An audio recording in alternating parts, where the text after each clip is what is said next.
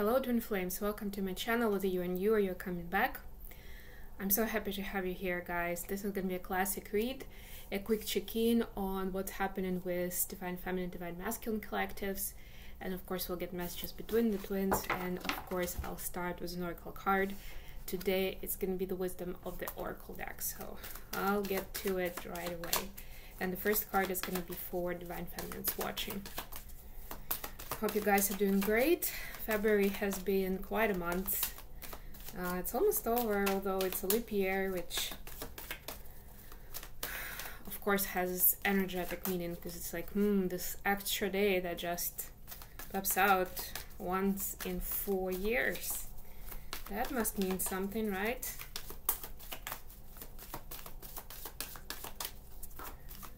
No, there are of course multiple astrological transits. I've already spoken of a few and they continue this week. I don't want to get too much into that in these readings because they're not that astrology based. I'm still basing my main messages around tarot. So, but if you'd like to hear more astrology wise, whether in the community tab or here, let me know in the comments. So feminines, you have card number 45, time to go. To me, this is an equivalent of 8 of Cups, actually, and it's helping you close out certain cycles, and that's wink wink the energy of full moon in Virgo. But let me just read it quickly. You are at the end of one journey and have not yet begun the next. This is the moment to bless your experience thus far. Take stock of what you've learned. It's time to move on to new experiences and a new way of being. There is nothing left for you to do, be, or experience in your present circumstances. Take the risk and move on, even if you need to be in transition for a little time. Your destiny is calling you. I mean, I'm taking this message 100% in. That resonates for me. Hope it resonates for you guys. That was quick, but why not? Card number 6 for the masculines, not for you. I also like that with this new camera view, you can see me shuffling, you can see at this part of the table. I'll see if I can get more of the table to be seen, I don't know. But yeah, this is working out better, I think. And the quality of the video is more crisp. Whoop. So, there are times when it appears that no matter how deeply you desire something, no matter how hard you work at something, the result you seek always seems to elude you. It is as if you don't really get to be in the game, and you feel you're just watching from the sidelines. The appearance of this card indicates that you're not going to attain what you want right now. That indeed your dreams for the exact thing will not be fulfilled. For that exact thing will not be fulfilled. This is a time to radically accept that not everything is available to you when you want it. Take heart, for there are benevolent forces who desire the best for you and have a much clearer idea of what is for your highest good. Rejection is God's protection. Something much better will make you truly happy and is on the way. Trust this. Beautiful. Rejection is God's protection is a very strong mantra, motto. I've experienced it on so many levels that I can speak for hours about that. And how, like, this is the first part of it, or the second or the third, doesn't matter. But, like, there are many more ahead, right?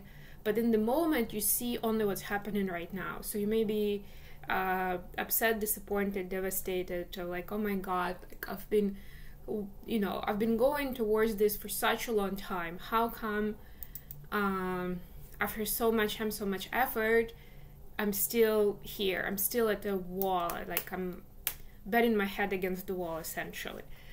And it may be, yeah, very, very upsetting and even shocking. But then, don't leave your stories there. Don't think that that's the end of the story. Because, yeah, something much better is coming in, right? Or maybe it just wasn't divine timing. And when it will come in, when it comes in the future, is going to be so much brighter. It's going to mean so much more. And then when the story unfolds, then go back and see that moment when you were devastated, when it seemed to make no sense, when you were so upset that after so much effort, this is all you have to show up for, etc., etc. And then you can approach that and you can play it back for yourself with gratitude. And that's when you can have that closure and you can release any upset. That's essentially how you transmute those kind of stories. But it's important to remember about it, to come back to it. Not just leave it as like, whatever, I'll do something else. That's a good approach in that moment, I guess. But if you want to bring it full circle and really understand, and that I think is helpful in the long run, because your psyche is not as afraid of those kind of moments of the failures, seemingly, right? You get yourself more into the mode of like, yes, I can tell that this is for my highest good, and I'm gonna follow that lead. Okay, today we have the High Priestess at the bottom of the deck. Yes, the High Priestess reminds us to observe, to be curious, to sense the energy rather than just pay attention to the external. Some holographic tarot for clarification.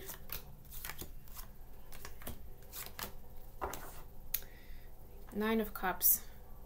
Yeah, sometimes for dreams to come into reality, you don't need a lot of activity, right? It's more about letting go of things that aren't really yours.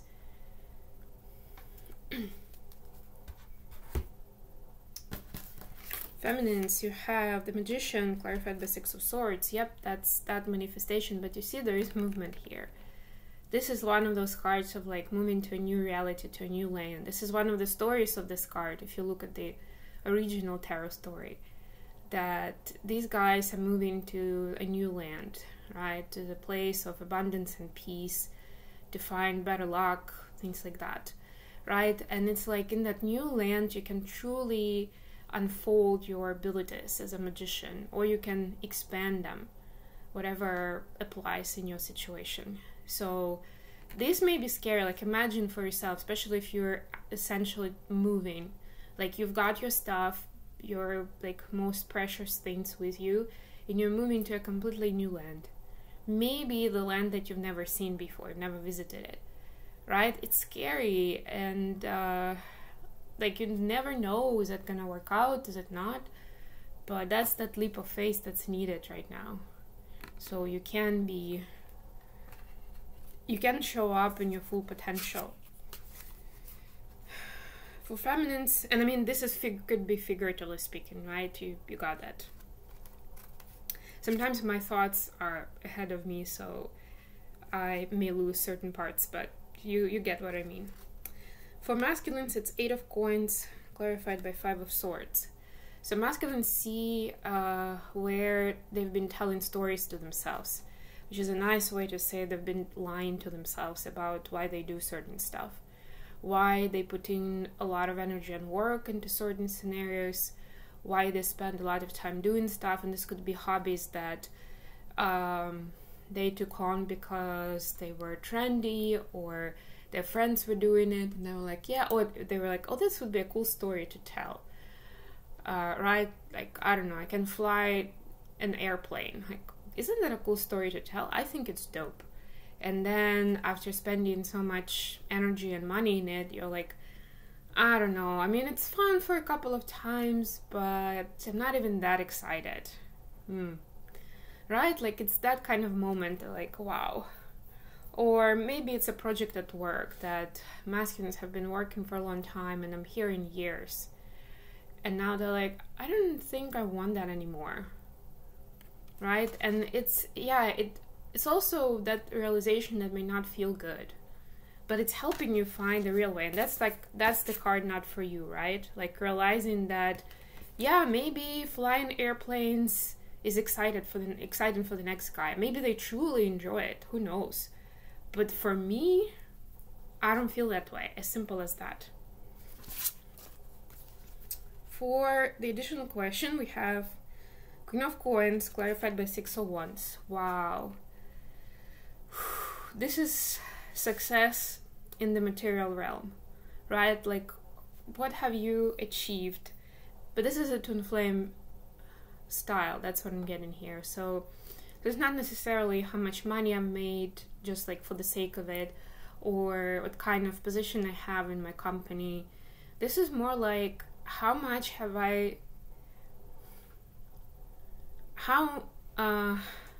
capacity have I gotten to show in my fullest self and to be of service to others, right? It's almost like the more I get, the more I achieve, the more of help I can be to other people.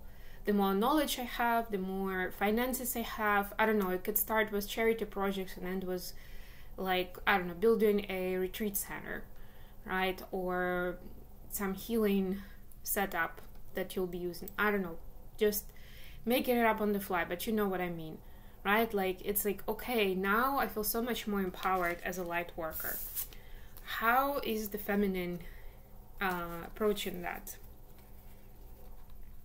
How is the feminine going towards it? There we go, that's the way.